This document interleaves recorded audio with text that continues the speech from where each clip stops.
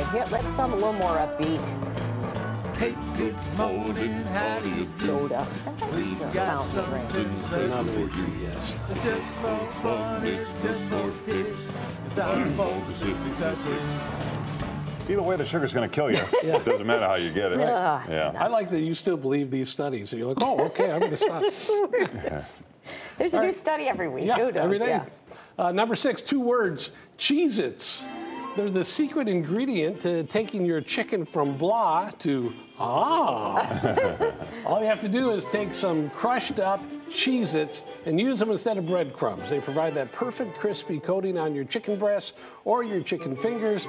The method works best when pan frying or using an air fryer. It gives just the right amount of tanginess and zing, especially if you like a big cheesy flavor. Plus, the kids are going to love it. You are welcome. Oh, what do you know? Fun times there. Number 5, there are 8 basic standards women should have in any good relationship. Here we go. I love when you tell women what we need to do. Uh-huh. Go ahead, This Larry. is, listen up, women. Yeah. This is according to health and well-being scientists, not me. All right. We're going to give you 4 of them today, so you can, because your brains cannot handle 8 at one time. Right. Start simple. So, anyway, just so you know, you want to think Yeah, about it. we're here to help. We'll continue it tomorrow. So here's the first. We'll go slow. Read slowly for them, Larry. The first 4. Look for people who have authenticity in their face. All right, I'm out.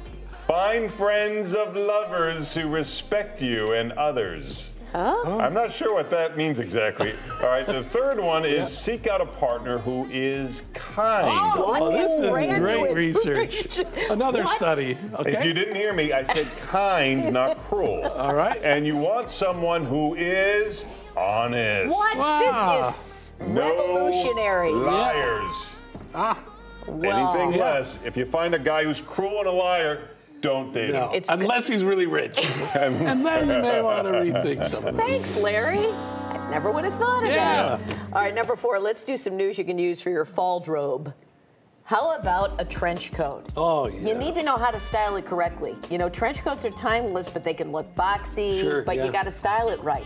Try wearing your trench coat open with some cute jeans, a light pullover sweater. How about pairing it with white sneakers for a sporty, chic vibe? Yeah, yeah. If you want a bit of an edge, try some faux leather leggings in black or brown. All right. Add a fun top and some ankle boots. If you want more glam, try a LBD, little black dress and some ballet flats, Sure. and the trench over it. It will instantly give you that instant Audrey Hepburn energy. And one more thing, that belt is there for a reason. It cinches the waist. Don't forget to use Yeah. it.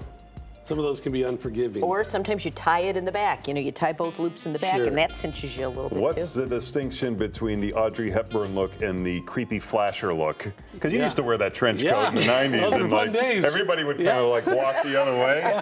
Yeah, well, I had shorty shorts on underneath Yeah, it. that but- was the problem. That's the difference. Number 3, Gen Z loneliness is a real problem. According to a recent survey, people aged 18 to 25 reported feeling lonelier than any other demographic. And they're spending at least $500 a month on things like gym and social club memberships in hopes of meeting more people. They're also signing up for more activities like improv or cooking classes. And as a result, they're spending less money on solo trips and streaming services.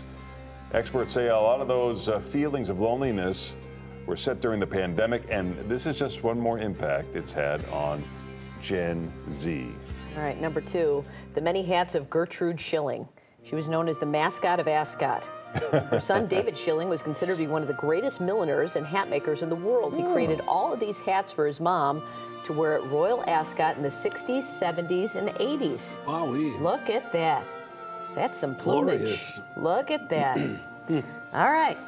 All right, number 1, let's play a little game. The year is 1692, and here are some of the traits that would qualify you as a witch. This is according to the laws and evidence that were used during the Salem witch trial. So here we go. Number 1, you're a woman. Check. Yeah. Number 2, you're financially independent. Oh, boy. You're 2 for 2 so far, Robin. Number 3, you have 1 or more close female friends. Oh, boy. Number 4, you've had an argument with 1 or more of those female friends. You're like 5 for 5 Yeah. so far. Number 6, you have a mole or a distinguishing birthmark, or you've broken any rule in the Bible. So there's a whole bunch of them in there. Just pick one. You instantly, if you did that, you're instantly in pact with the devil. And if you are any of these things, if you've done any of it, just be thankful that it's not the 21st century. Or that it is the 21st century, right? Or it isn't either. For some of us. Well, thanks. A lot of great tips for women today. Close to 5 to 5. 5 for 5. 6.